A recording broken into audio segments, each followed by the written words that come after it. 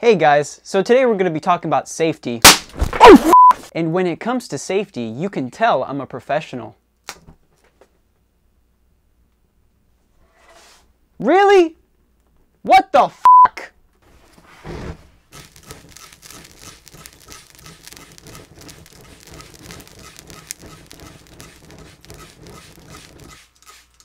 Kids, only you can prevent forest fires.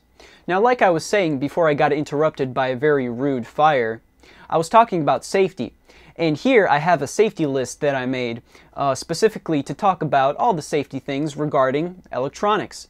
Now, it's too much of a long and detailed list to talk about everything, but let's just say it might have something to do with common sense. Now that you have your proper safety warning about things that could potentially kill you, let's talk about things that could potentially kill you, like good old trusty high voltage flyback transformer. Not only is this flyback transformer commonly found in appliances like cathode ray tube TVs, but it's also very popular in the high voltage community because oftentimes beginners that start off with high voltage start off with a flyback transformer. Now, it may seem a little daunting to a beginner as to what circuits to make when it comes to high voltage projects. And not only am I going to show you some circuits and some examples of how to drive a flyback transformer, but I'm also going to help you understand how those circuits work. And so, therefore, I'm not just giving you a fish, I'm teaching you to fish. Oh my god, guys. Oh my god, I caught a big one. This is a big one. I'm trying to teach you how to understand a circuit so that maybe you can build one of your own, design your own, and see if it works. So first and foremost, this is a transformer, and transformers only work off of AC, meaning you will have to switch voltage and current very quickly in order to get any high voltage out. I do want to talk about really quick one aspect of the transformer that's really important, and that's the driving frequency of this transformer. And when it's in a cathode ray tube TV circuit board, normally it's driven at anywhere from 15 to 20 kilohertz, and it's important to drive it at that frequency, or you can drive it higher if you want to, but you have to keep in mind the frequency that you drive it at, because if you drive it any lower than, say, 15 kilohertz, then you're risking the transformer going into saturation. And basically what happens at saturation is that the transformer can heat up and give you very poor performance. Now, saturation has a lot of other details and aspects to it too, and I suggest researching it for yourself, but it's generally out of the scope of the video. However, this one detail is actually pretty important, so that's why I wanted to mention it. And so because it's important to drive this at a certain frequency, what I usually do with my driving oscillators is I make sure to set them at anywhere from 15 to 25 kilohertz.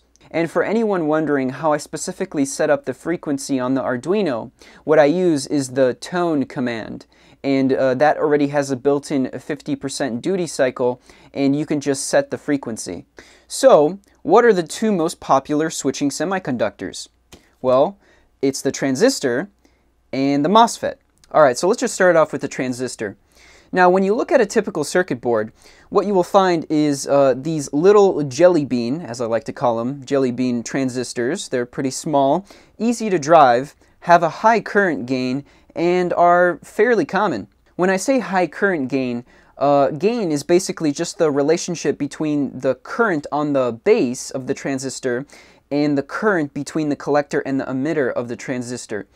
So for example, if this transistor had a current gain of 100, well, that means if I put a current of 1 milliamp on the base, I can switch a current of up to 100 milliamps at the between the collector and emitter. Now, these bigger transistors, on the other hand, don't have a high current gain.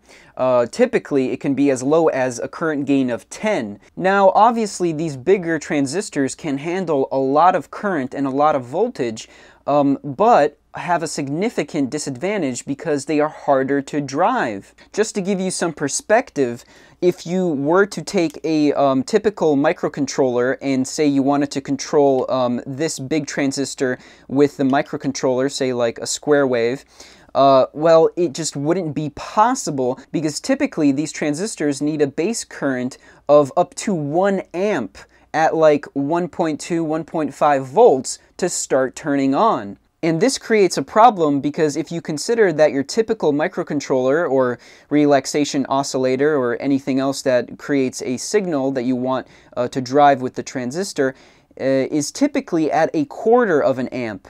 And barely so, like it could be even less than that, and that is not enough to drive this big transistor.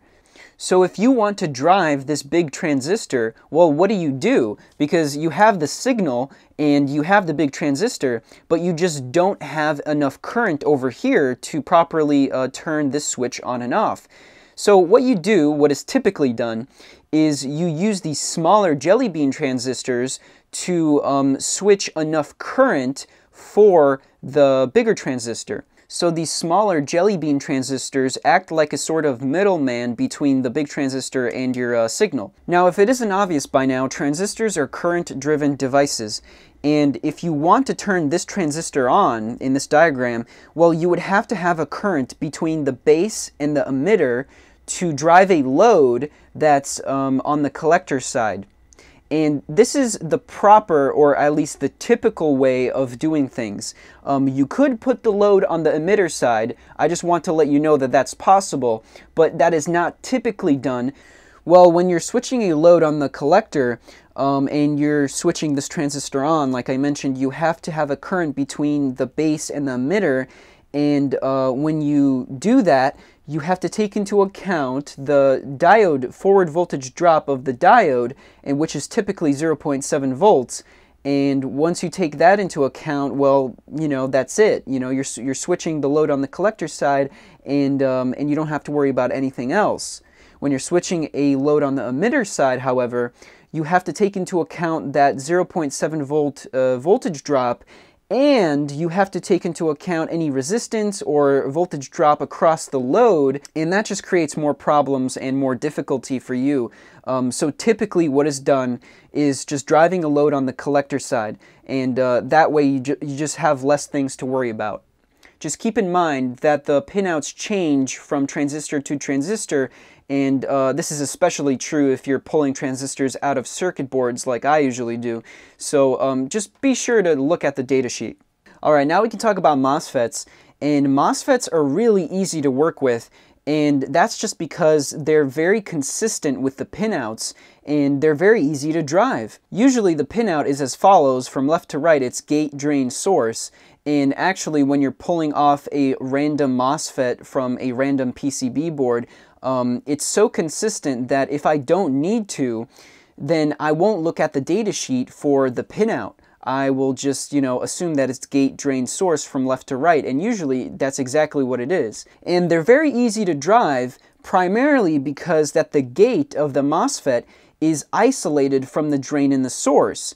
Now, this is unlike the transistor, because with the transistor, the base is actually directly connected to the collector and emitter, but with the gate on the MOSFET, it is capacitively coupled to the drain and the source. So what effectively that does is it makes the MOSFET a voltage-controlled device.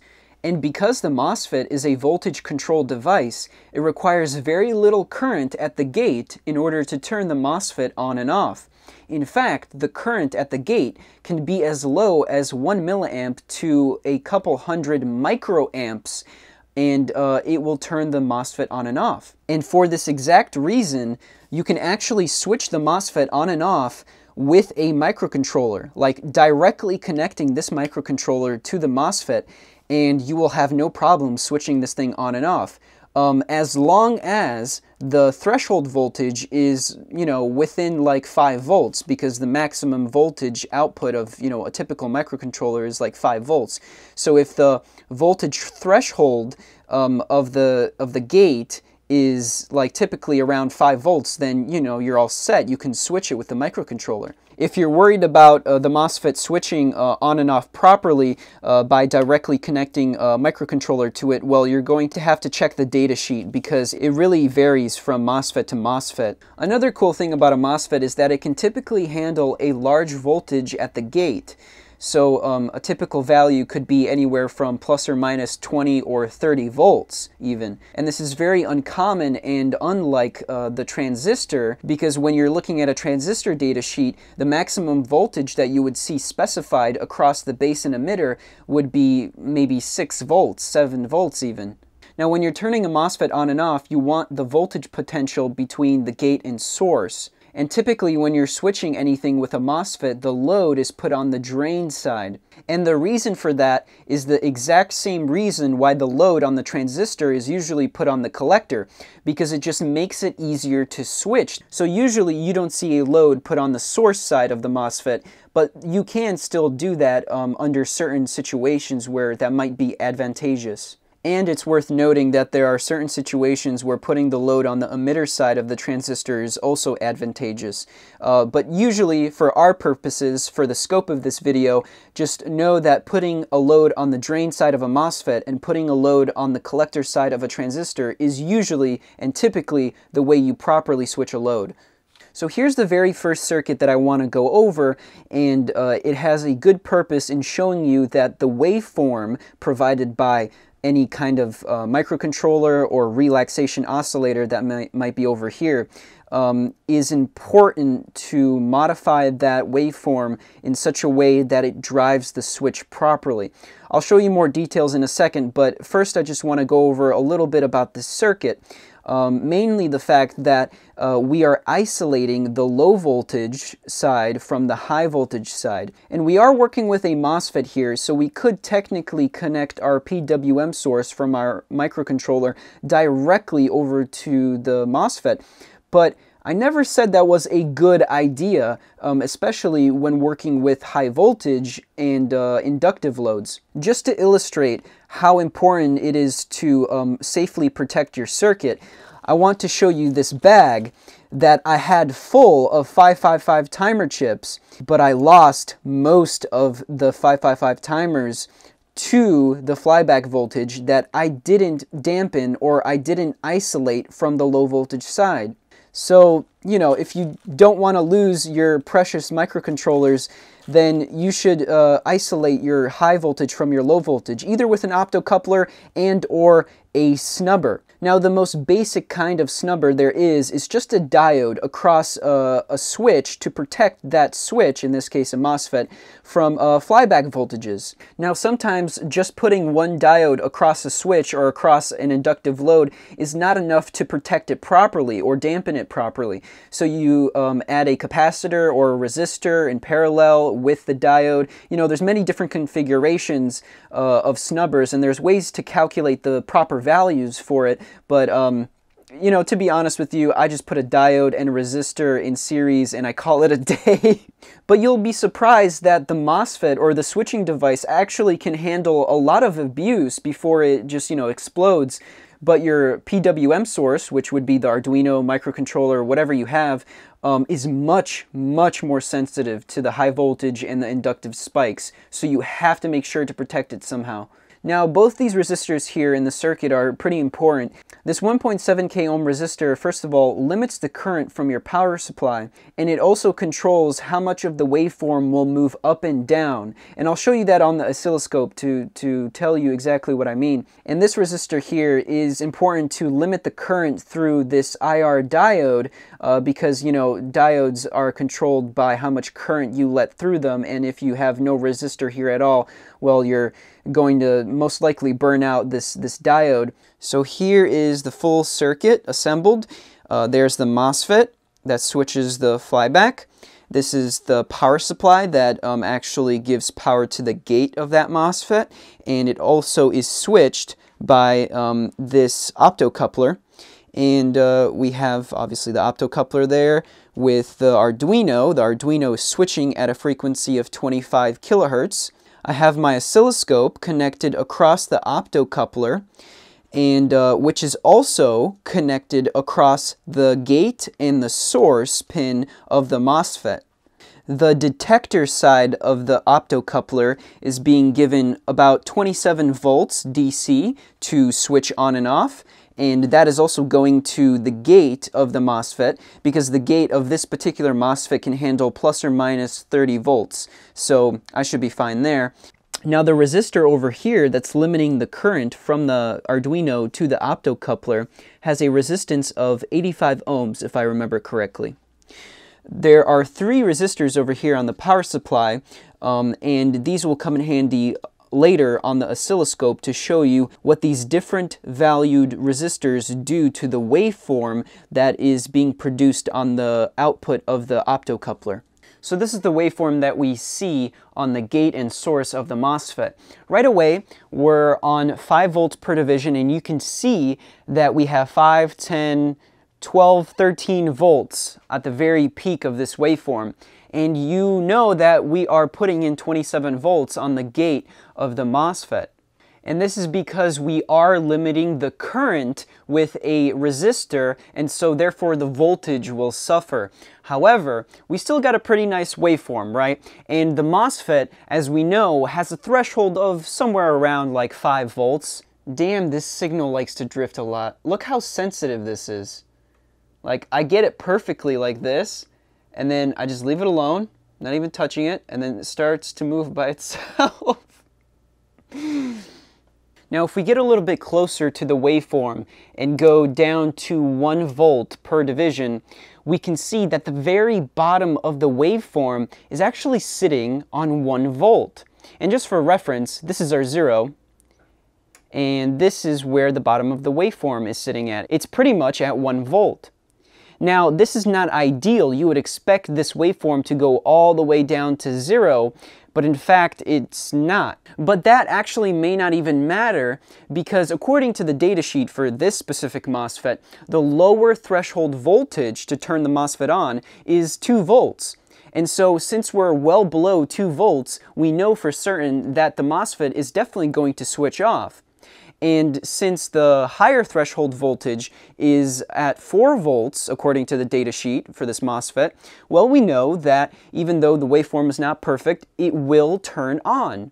So hopefully from this demonstration, you can see how important this waveform is to properly switch the MOSFET on and off. Now, let's go and actually test this thing.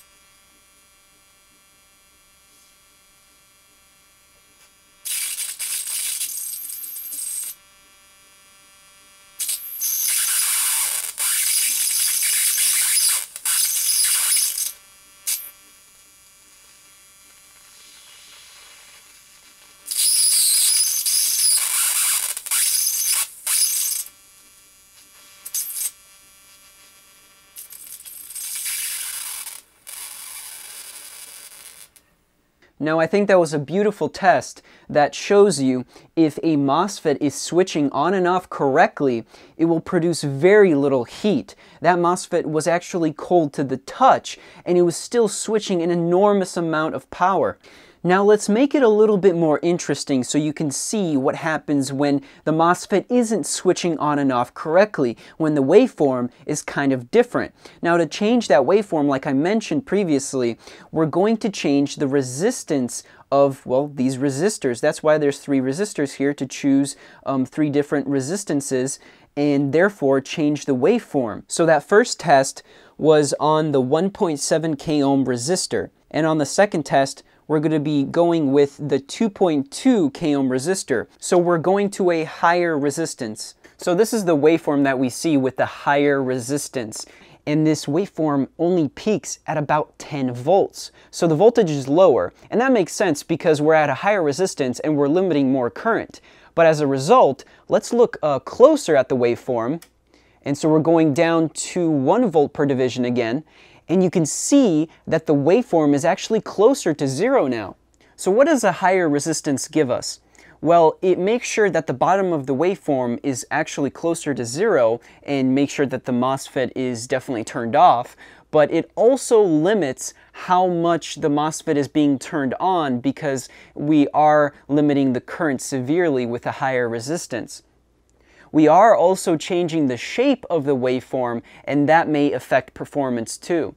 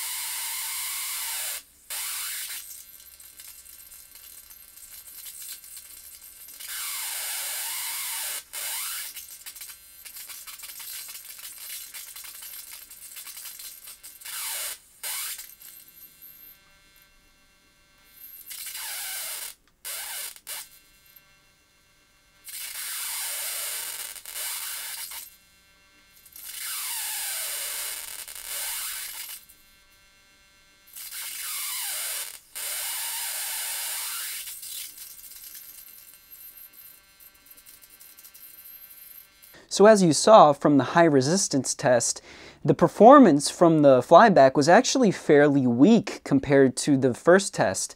Now we're going to move on to the final resistor, and this is a 1.2 kilo ohm resistor. This resistor has a lower value than any of the other resistors over here.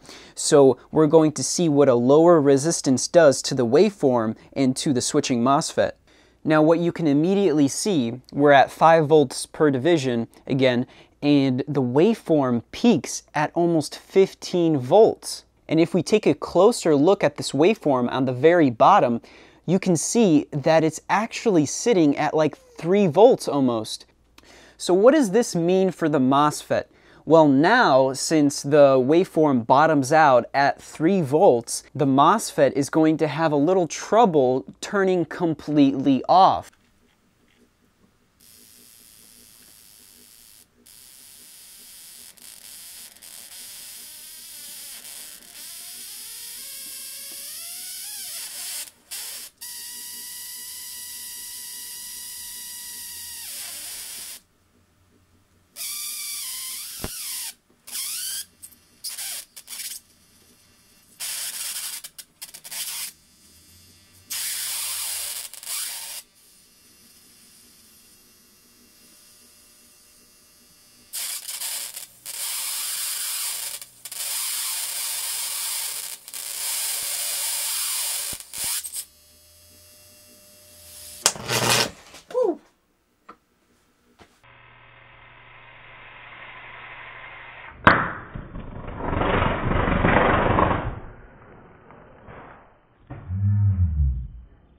Don't worry guys, I'm completely fine. It just charred the skin a little bit. No cuts, no blood, no nothing. Not even a shock. It's just a little bit of black charring, but that's it. I'm fine. Now, I was debating whether or not to actually show you guys that clip in the video because it is kind of scary and graphic, but it also displays a very important fact about this circuit. And I realized, reviewing the footage, of what exactly happened. So what happened was that this high voltage lead was way too close to the flyback.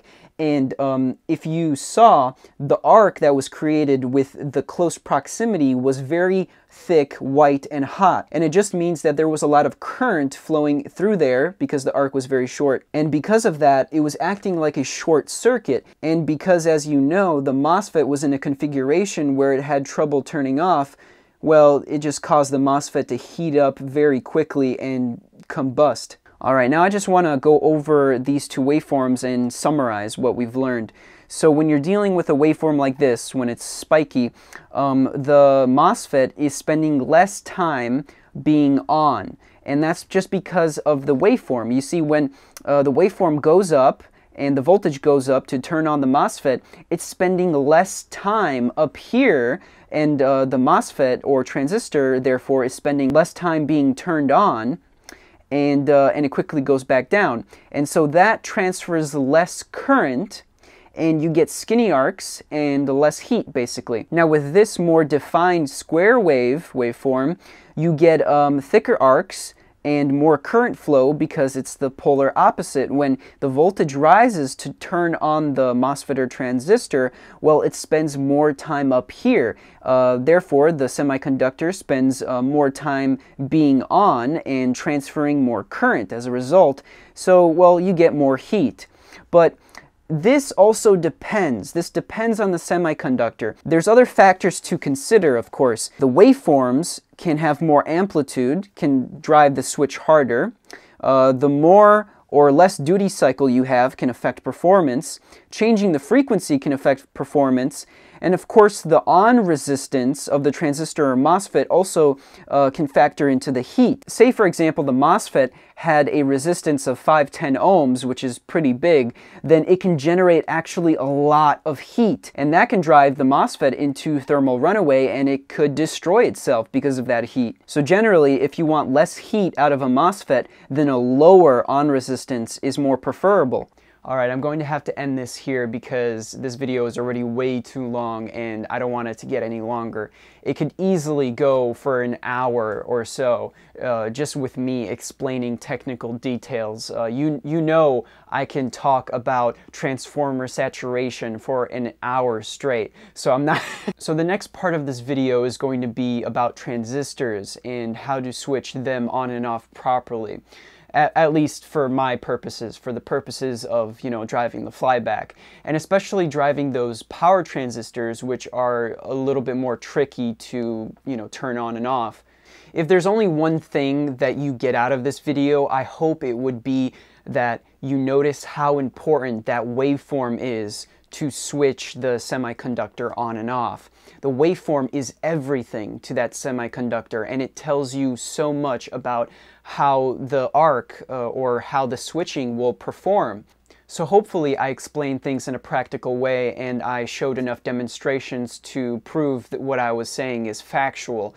But I know I'm still an amateur and I'm still learning constantly about electronics, and so if there's something in the video that's misleading or maybe wrong or whatever it may be, maybe a detail that I didn't mention, please let me know in the comments below. And I just want to let you guys know your feedback is great. Even the negative feedback is wonderful. I love the criticism because it just helps me learn. So my hope is that this video can inspire you to go out there and experiment with your own circuits and not be afraid to take stuff apart and take components from other products and just combine them in a circuit to make something functional. You know, that's the way I started and it led me here. So anyway, as always, I hope you learned something and I'll see you in the next one.